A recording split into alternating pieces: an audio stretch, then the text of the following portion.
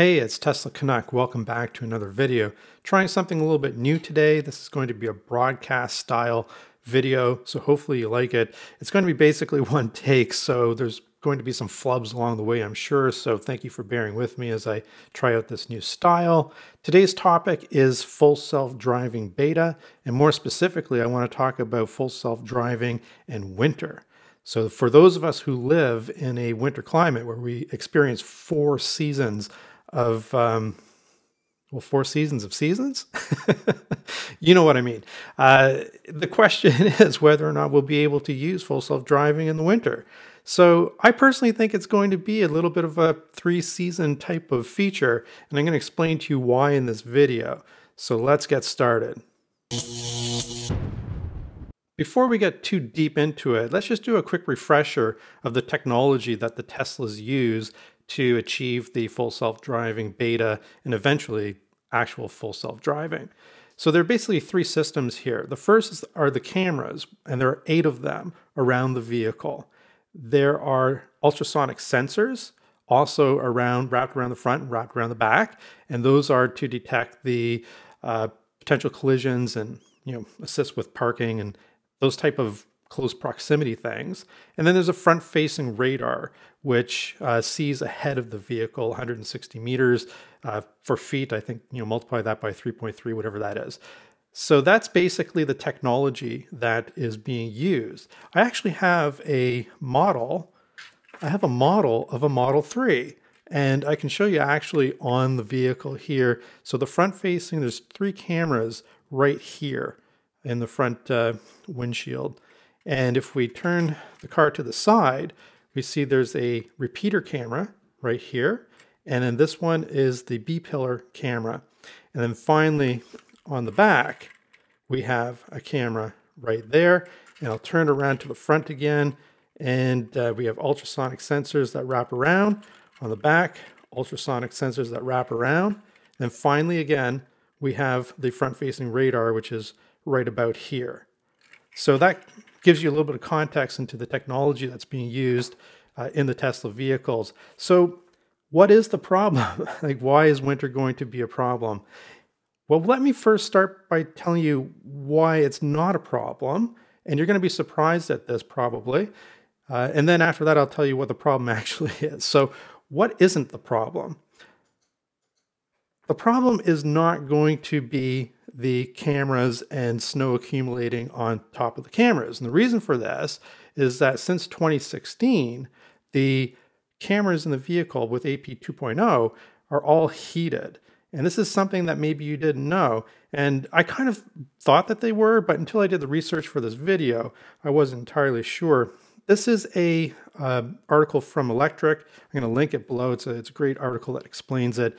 And what I'm going to do is let's just quickly look at this video and not this video, at this web page. I'm just going to scroll down and we can see there's some thermal shots here and the cameras are clearly heated. So in terms of the snow accumulating on the cameras, that's not going to be an issue for full self-driving. These heated cameras are going to just melt that snow away. Now, you might be thinking, if it's not the cameras, then what about the front-facing radar? Because we know that there's been lots of stories of snow accumulating in the, let me show you again, in the front here, snow accumulates and blocks the radar. So the interesting thing about that, and let's take a look at the another article here. And I'm going to just scroll down through. I'm going to get back to the title of this story in a moment, but there's something else I want to show you first. Now, in terms of the front-facing radar and why I don't think that's going to be an issue for full self-driving in the winter is that Elon has also said that radar is just a plus and that it won't be really required. It's kind of like an icing thing. It's the icing on the cake, the cherry on top, but it's not really required because the goal with the full self-driving system that Tesla's building is that the cameras are going to see like a human would see. And if a human can see through the snow to drive, then in theory, so will the cameras be able to. So that's why I think that the radar is not really something that's going to determine whether or not full self-driving is going to be a 3-season or 4-season feature. And I'll scroll back up here to the title of this article. And again, this is another article from Electric that I'm going to link below. Now, the Model Ys appear to be equipped with a radar heater in the front. So maybe a little bit of a contradiction in what Elon had said previously in terms of the radar not really being needed. So that's a little bit up in the air. But if cameras are indeed going to be the primary system and they're going to see like a human, then I do think that the radar is not going to be so much of an issue in terms of the snow buildup on the radar.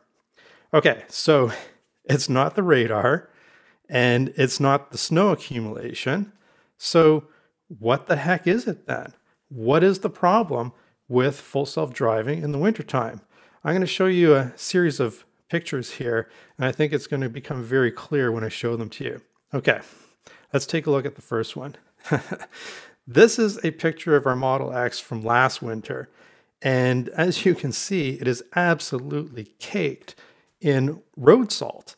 So in my opinion, road salt is actually going to be the problem here for full self-driving in the winter. Many countries, territories that experience a winter use road salt to melt the ice on the roads so that cars aren't slipping and sliding all over the place. Some use dirt and gravel, other stuff. Equally, your car ends up looking like this. Now let's take a close-up. Look, this is a close-up look. This is our Model 3 from last winter. And this is a close-up of the repeater camera on the driver's side.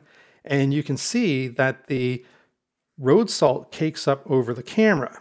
Now there appears to be some kind of oleophobic coating of some sort, but you can see that nonetheless the camera is pooched. We've got like a blotch like right over where the camera would see, and this camera is not going to work for full self-driving. Likewise, this is what the rear camera looks like, and it's even worse. It's just totally caked in road salt. And this camera is not going to work for full self-driving either. So if what Elon is saying, that the cameras are the primary way that full self-driving is going to work, then this to me is the winter issue right here, this road salt problem, or whether it's dirt or whatever it is that where you live, what they throw down on the roads to make sure that cars aren't sliding all over the place. So that to me is the winter problem. So let me know, what do you think? You saw the pictures, you saw the road salt.